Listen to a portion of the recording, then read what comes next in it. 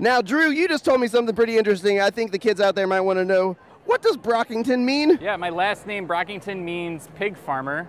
The Brocks were the keepers of the pigs back in like medieval England. So I should be a pig farmer, but instead I draw comics. In a world full of cats, the power that we can use is gone.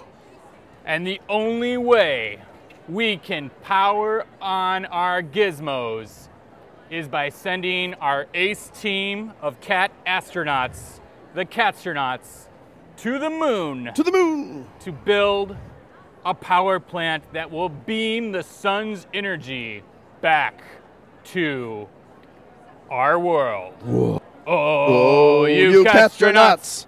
Everybody say Catstronauts! Hey there, Catstronauts!